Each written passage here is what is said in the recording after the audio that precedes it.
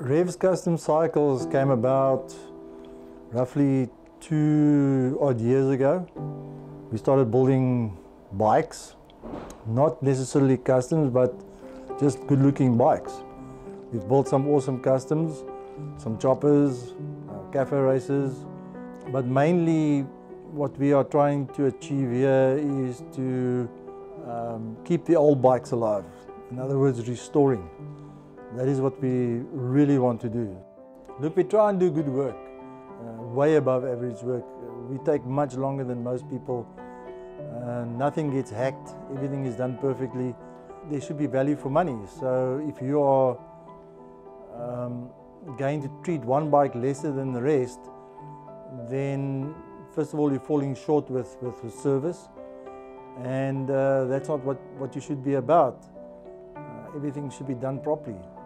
I cannot stress it enough. It has to be done properly. No matter what the bike is, you do your best.